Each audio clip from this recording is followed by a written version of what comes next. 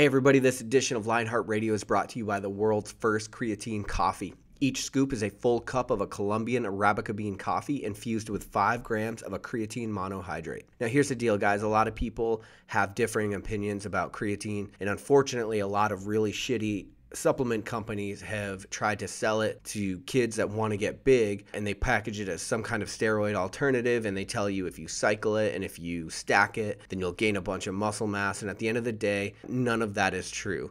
What is true is that it's one of the most studied and beneficial supplements on the market for strength, recovery, and endurance. So whether you're a runner, whether you are a strength athlete, or whether you're somebody that wants to enhance cognitive function and just feel healthier in everyday life, a pharmaceutical-grade creatine monohydrate is going to help get you there. Go to www.creatinecoffee.com to learn what all the hype is about. And now, on to the show.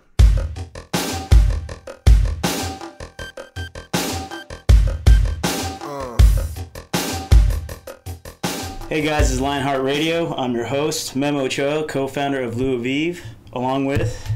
Hi guys, Claudia Challoner, Doctor of Physical Therapy and nationally ranked powerlifter. We have a special guest today, DJ Murakami. I got it, yes, right on. He is a certified personal trainer. He is FRC Mobility Specialist, certified nutritionist, certified level 1 Agatsu upper and lower body mobility and movement. He is AN Olympic Weightlifting Level 1 certified and the certified stick mobility coach. So thanks for coming on. Stick mobility. Yeah. All right, awesome. So I am really stoked to have you on today.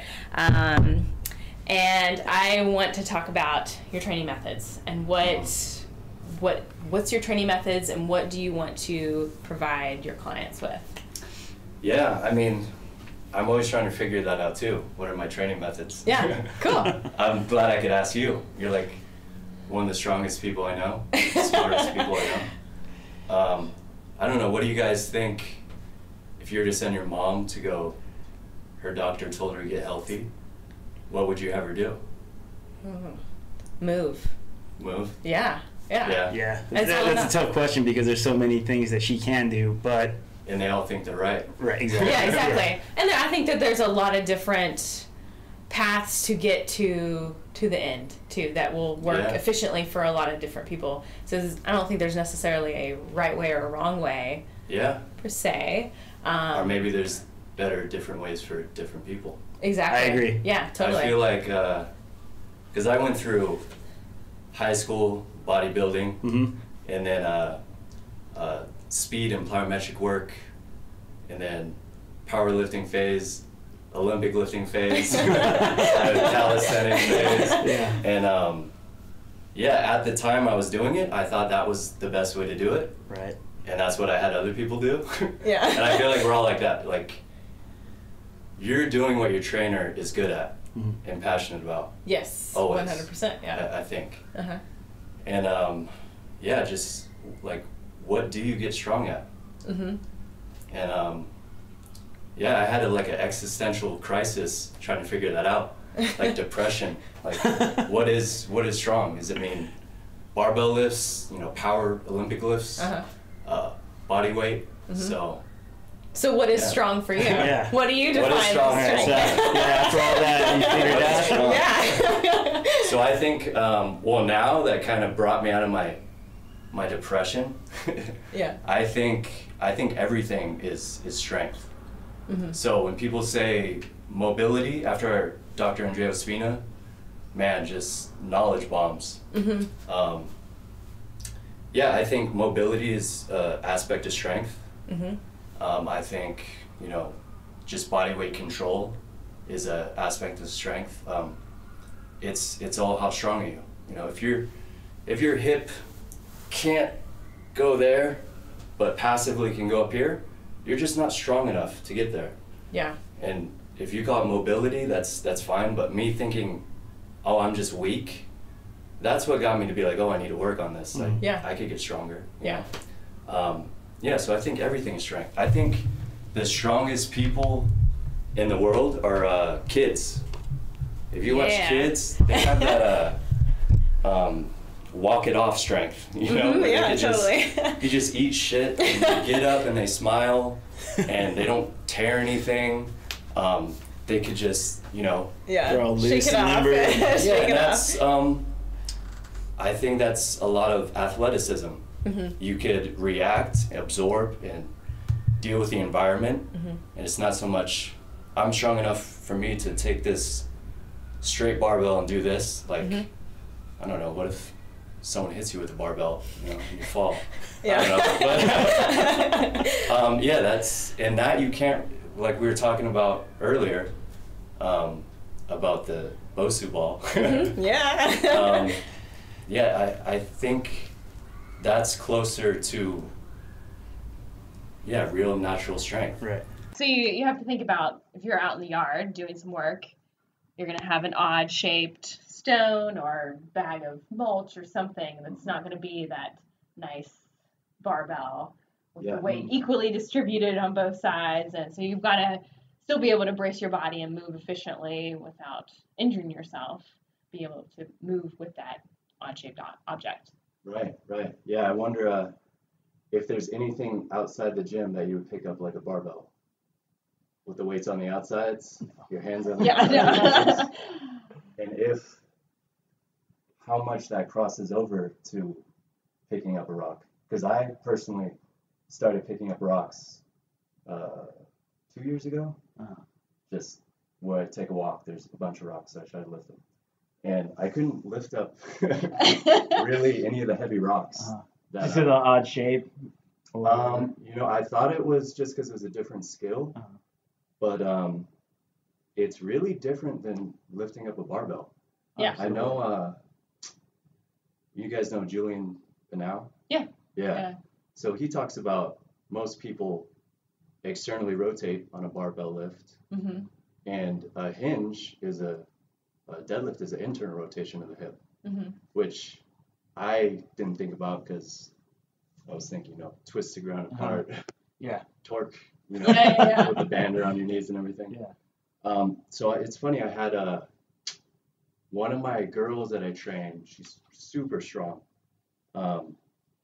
So she deadlifts a lot, squats a lot, and I had her pick up a 50-pound, like a bag of rice at Costco, sandbag, and she was immediately had trouble picking it up. She's like, oh, my back, it's 50 pounds. I'm like, you deadlift so much. So we stopped, conventional deadlifting and just did sandbag work for 2-3 months. And every time she got strong with sandbag, it was something in her head saying, this is bad, I'm going to get hurt. I think it was because you have to pick it up naturally, completely different than you pick up a barbell. Yeah, totally. And I probably yelled at her for not doing it naturally at some point. Yeah, and then she goes back to the barbell and deadlifts a lot more fluid and natural and feels better. And that was not for me giving any cues. That was just learning how to pick up something we naturally pick up for, how many hundreds of thousands of years. Yeah, exactly. Yeah, and exactly we're talking about the Bosu ball. Yeah. the WEC method, what is it? Yeah. How you were describing to me this activation is what I was doing last week in the trees. I got on the tree, and when you're standing there high above the ground, you're not going to want to fall. You're bracing, and you automatically know what to do. I was with Rafe Kelly, you know that? You guys got to interview that guy. Okay. So but he has evolved move plays. It's okay. Thing. But so we got in the tree, and I was climbing down this limb, and I noticed I automatically went into the quadruped contralateral bear crawl. Yeah. Was squeezing because I don't want to fall. And I was like, dude, I spend so much time having people crawl on the ground because we know it's good for us. They say it's good for us. I guess that's why. It's because you're going to do it outside. But yeah, there you're like, no, this hand and this foot. No, don't put your butt here. The coaching is so hard, and I think it's because they're like, well, why? Why am I on the ground crawling? Okay, it's good for you. I think that's a big thing in here. It's like, why though? Yeah. But you go in a tree and it's like, okay, you don't have to think about it. You're like, I'm doing the thing to get me to the next step.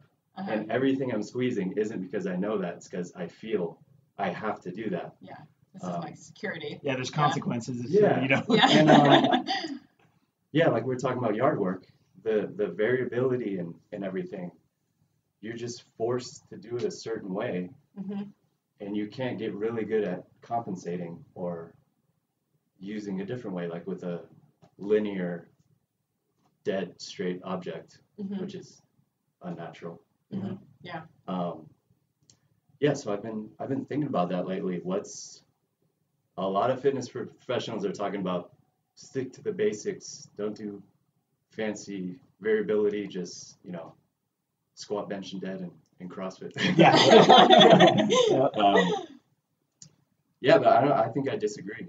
I think maybe the more dynamic, chaotic system that you can't break down and simplify, maybe working from that way is also important. Yeah.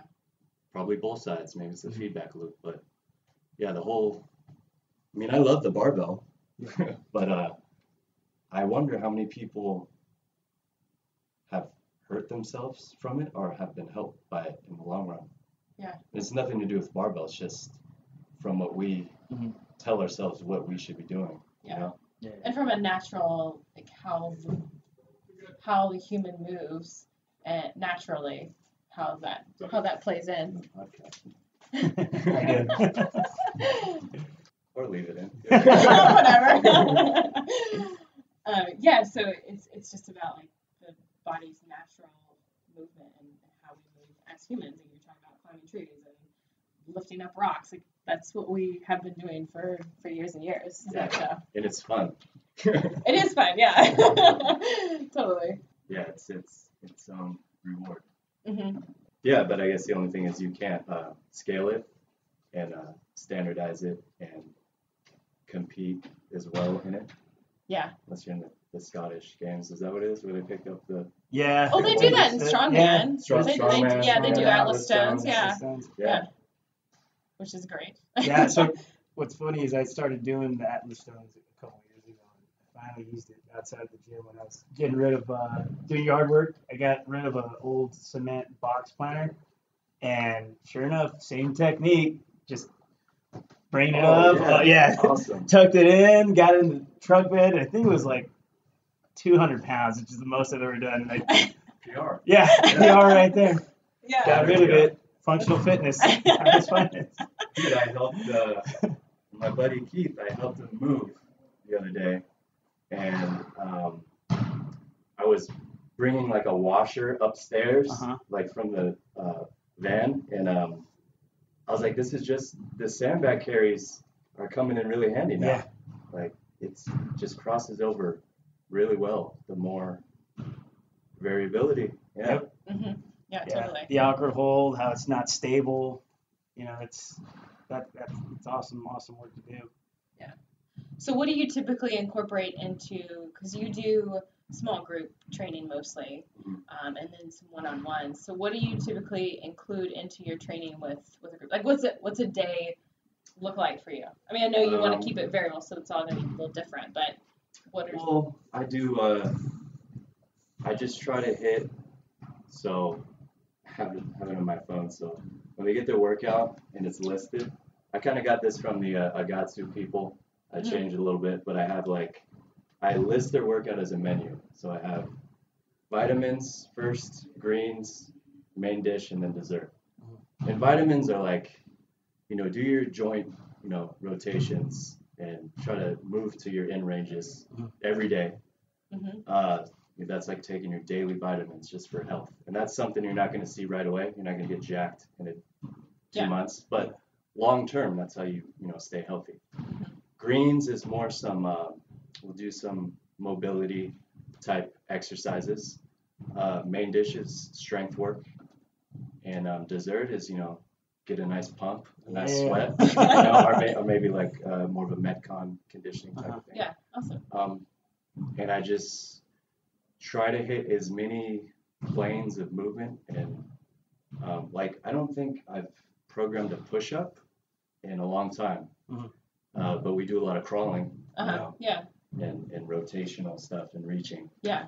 So, yeah, just try to make it fun, which is different for me, because if you asked me a few years ago, I would have been like, squat, bench, dead, press, pull up. Don't mess around with these things just to look cool on Instagram. Like, stick to the basics. Yeah. But yeah, like I said, I think the variability from that top-down method, I think that might help people. Yeah. Someone was just telling me there's a world champion, some young girl's a rock climber. So she grew up rock climbing competitively and never really did gym work like pull-ups, strict pull-ups that much. Yeah. Just rock climbing. And they had her test a one-arm pull-up weighted. I think it was like 25 pounds on her hips. And she just busted it out like nothing. Never, people practice that for decades. A one-arm just unweighted. And this girl just, because her joints are so strong everywhere, just busted it out.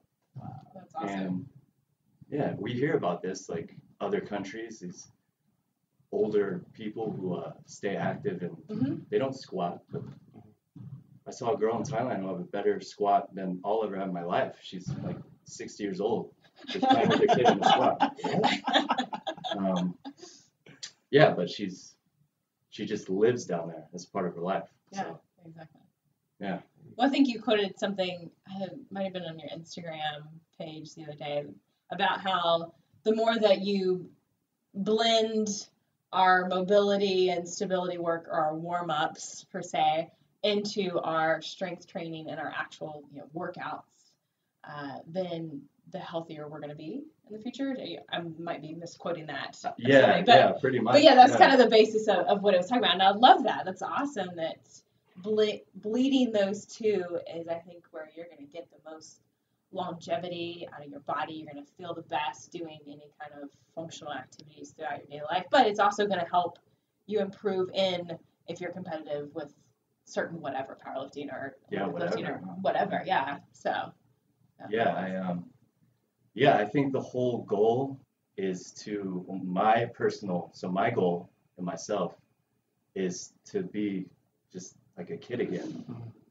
Forget everything I learned growing up and go backwards. Is what I want to do. I love watching like kids at recess. Not in a creepy way, but I mean, you guys know if people have kids, if you watch them play, kids at school, and when they're young, they just pop out and they're chasing each other, tagging each other. Everything they do is reacting to their friends or to something else around them or whatever catches their attention. And when they're tired, they stop and they look around, and nothing's like forced. And then you get to the age where they go to PE and it's like run a mile, and then you just see their like shoulders go down and they go forward, and they're just in this like, why am I doing? It goes back to the whole why. And then they go into sports and it's like, do this one thing a million times, get really good at it. Don't do anything else. And then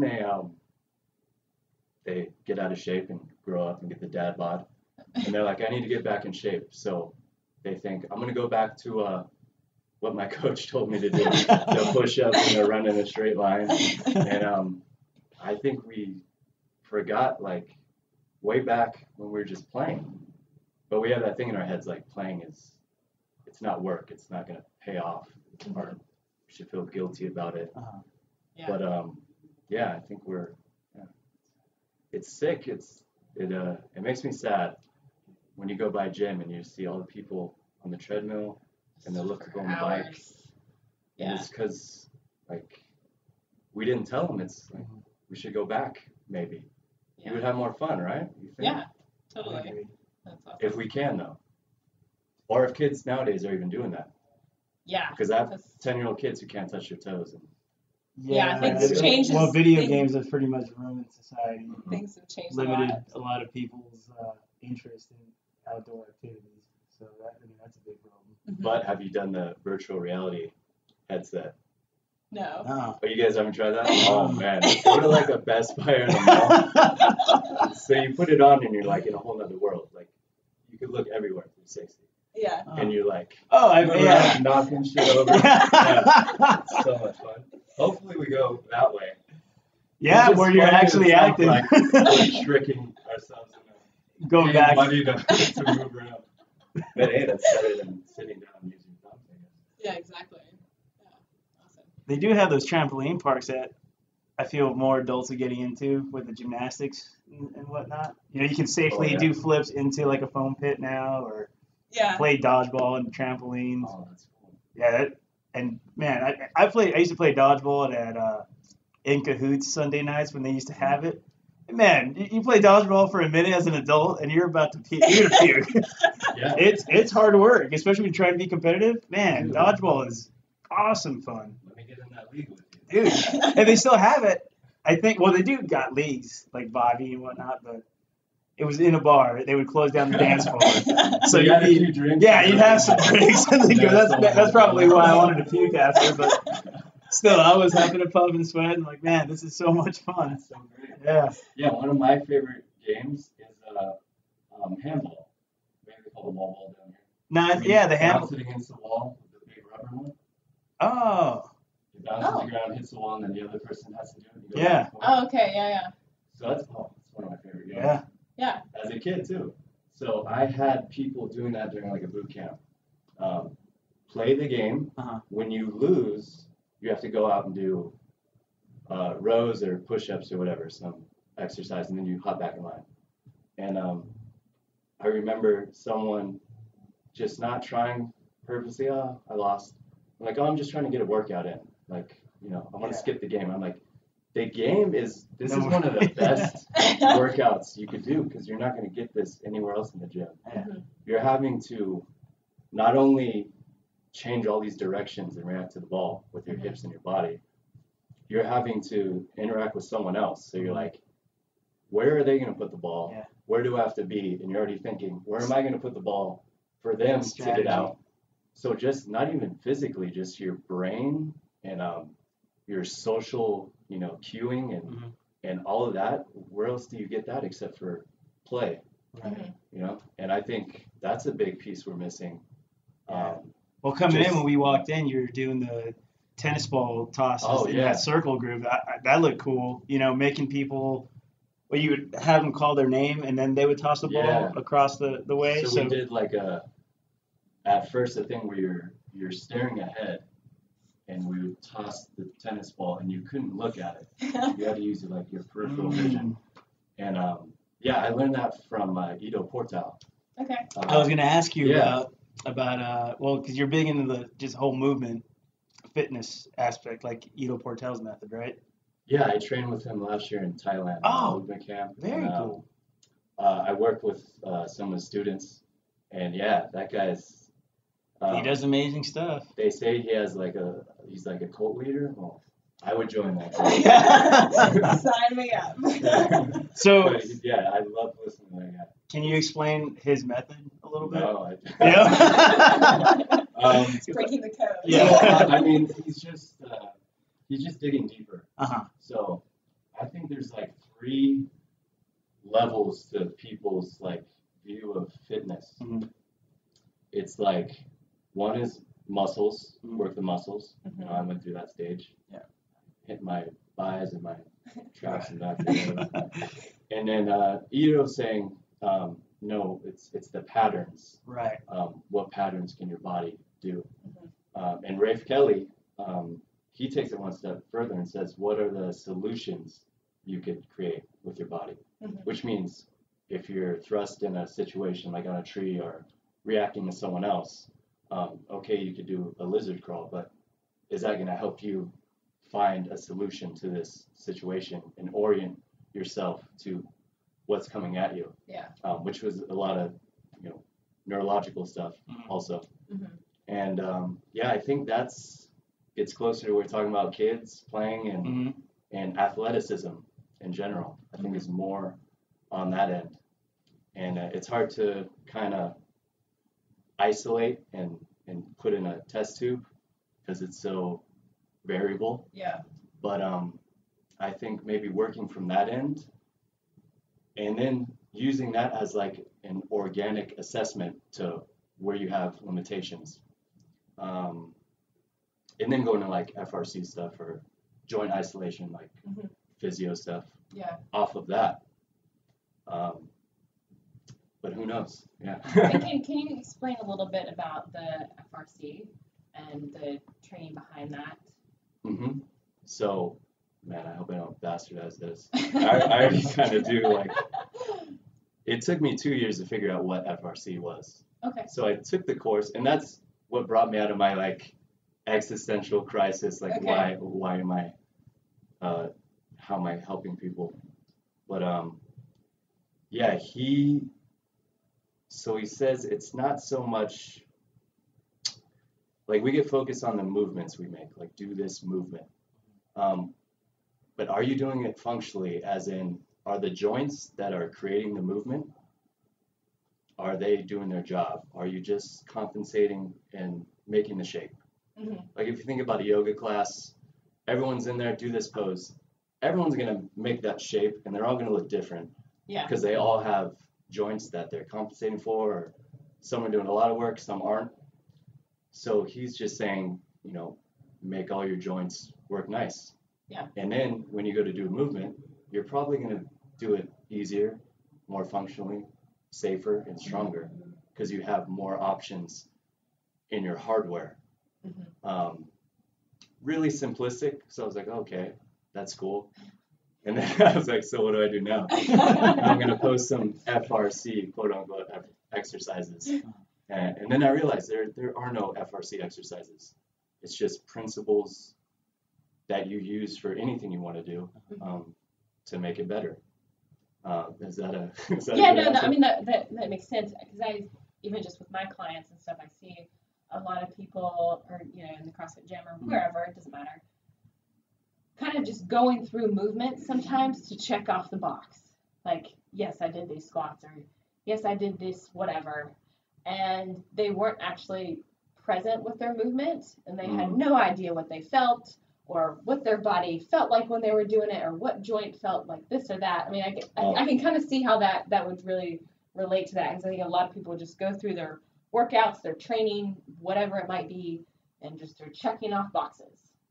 Yes, I did 10 of those, or yes, I did 20 of those, and they had no idea what their movement felt like, or what muscles they were supposed to feel, or how their body was even moving. So they just knew that they did the movement, in quotations. What is the movement? Yeah, exactly. Like, what is a squat? Yeah. And what are you feeling? Like, was it Dan John said that there's no a priori squat? Do you guys know what a priori means? Because I'm not sure. But it sounds interesting. Yes, someone just gave that, just categorized that shape and called it a squat.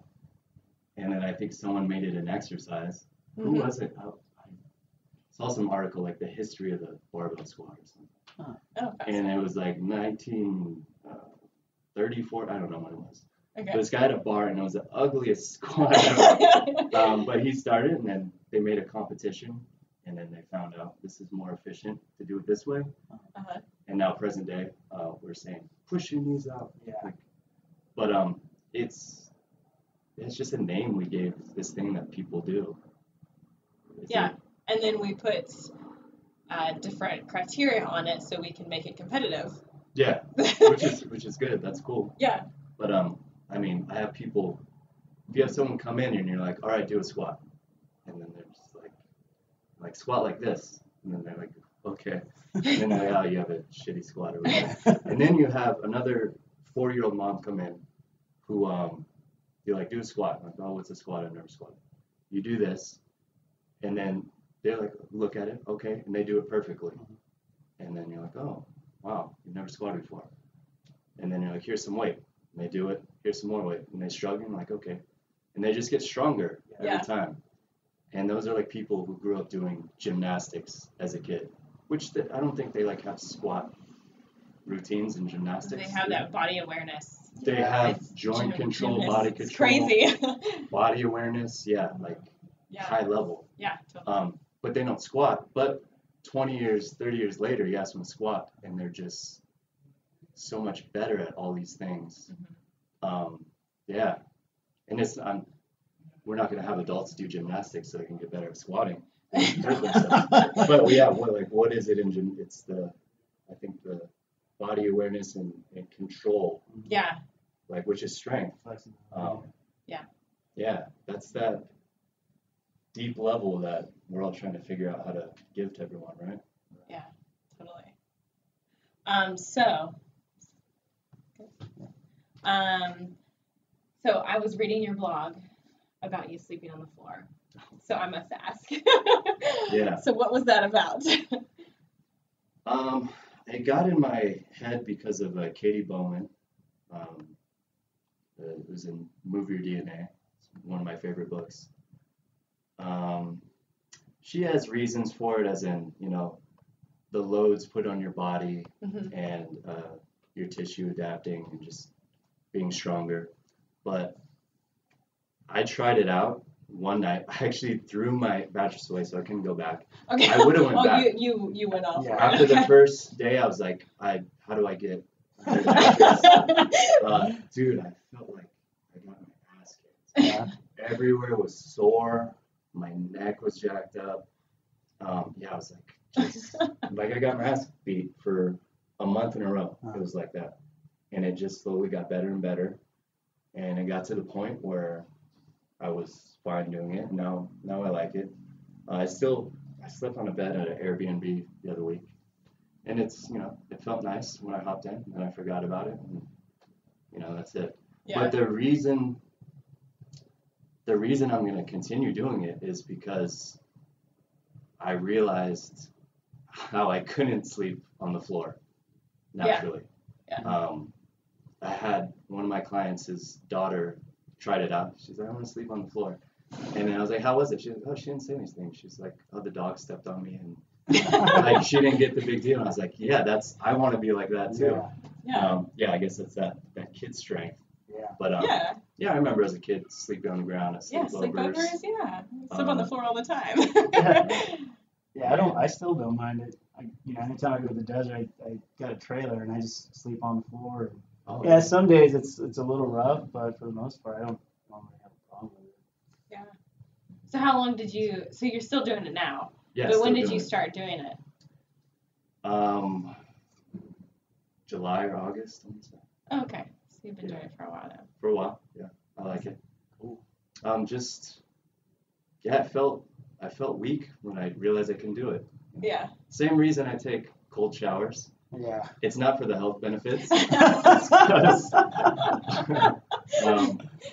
It's because I want to be able to take a cold shower and not suffer, Yeah. That's why I drink warm water in the summer. So I don't become a pussy pretty much. It's brutal to yourself. Yeah, and I stopped. This is exactly 2 weeks. I stopped drinking coffee. That's rough. Might have been the hardest one. That's going okay.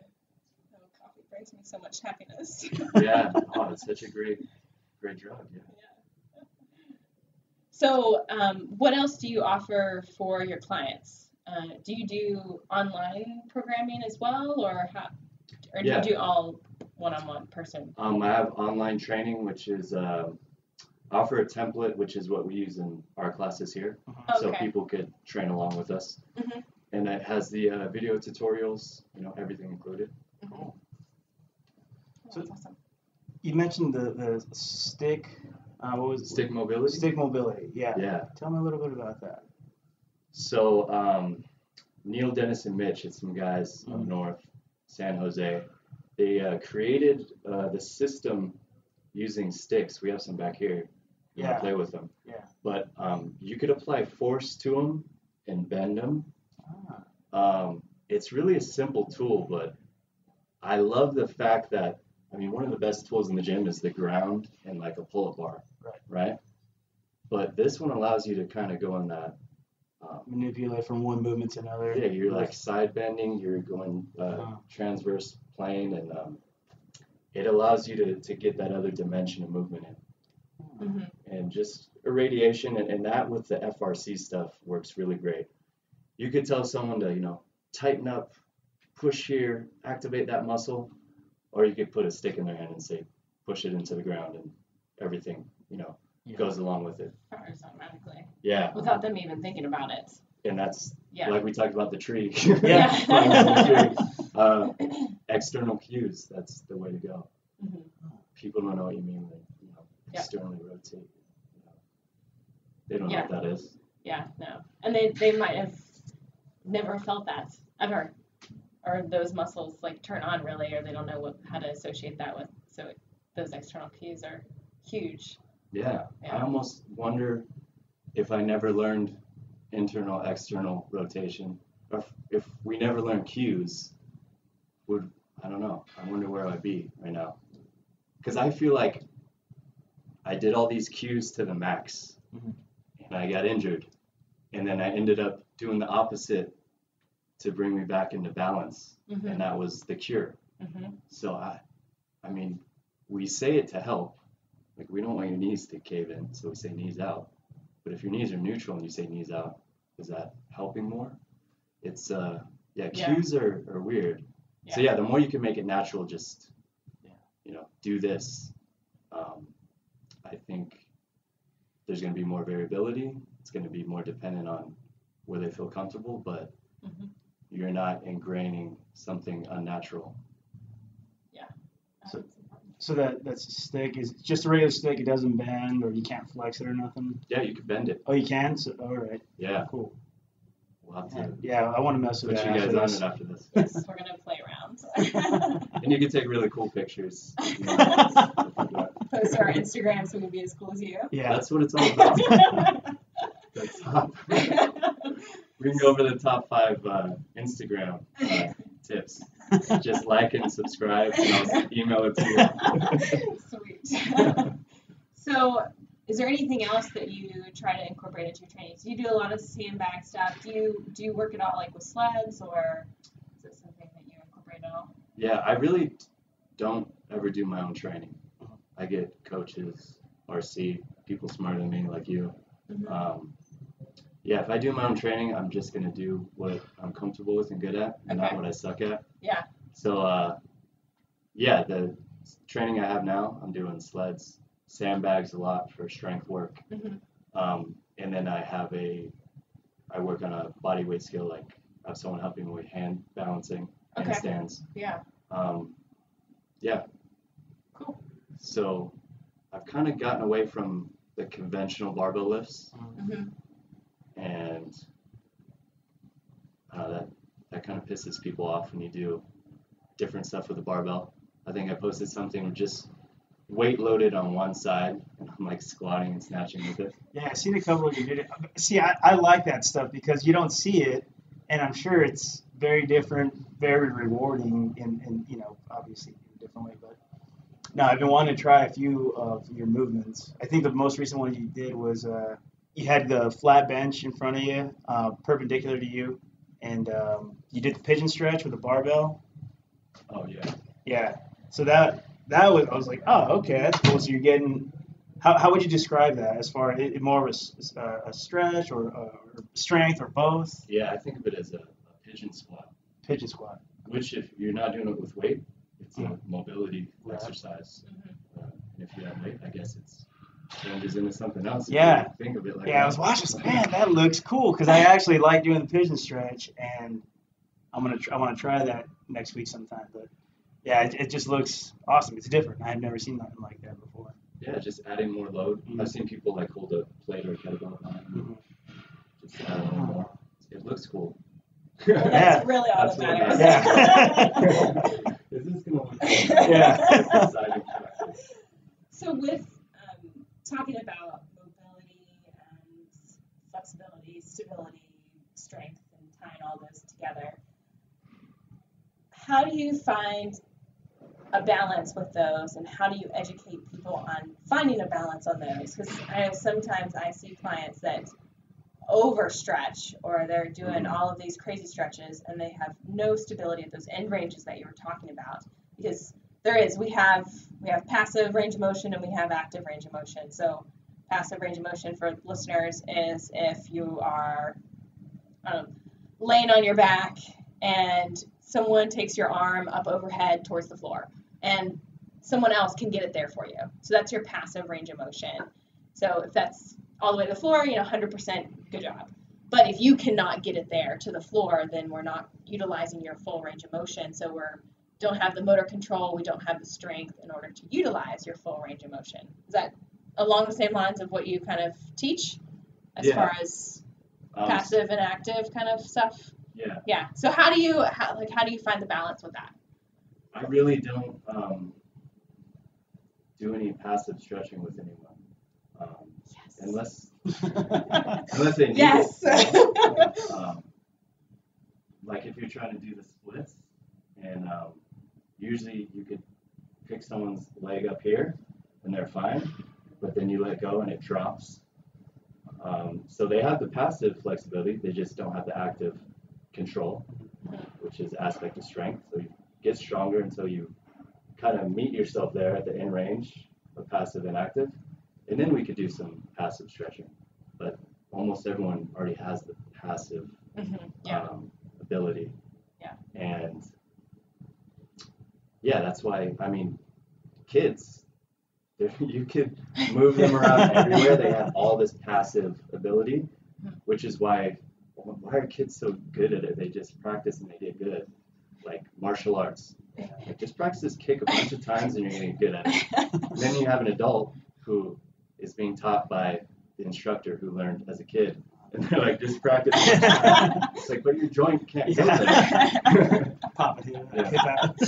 So, I think active control, which I think is just the beginning of strength training, and then you add load to it, it becomes a strength exercise.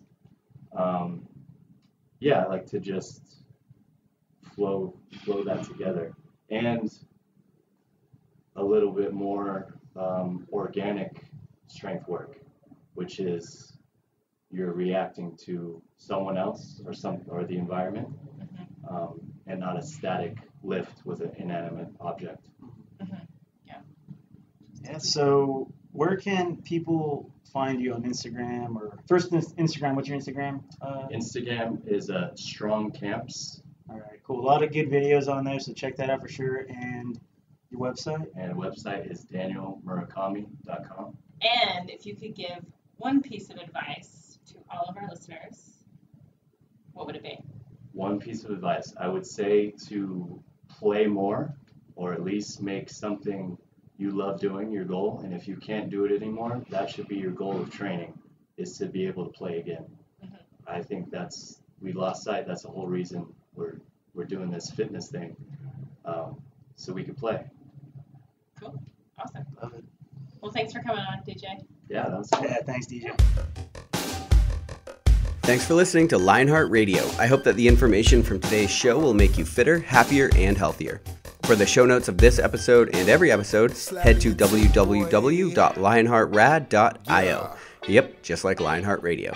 And please, if you have the time, head over to iTunes and give us a 5-star rating. It really helps us to know that we're on the right track and delivering you reliable information and value.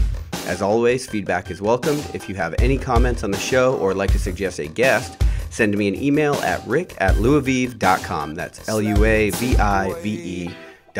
Thanks for your support, and we will see you next time. Bitch, I feel good. Don't I look stupendous? My shine is so endless, and shit you can do to end this.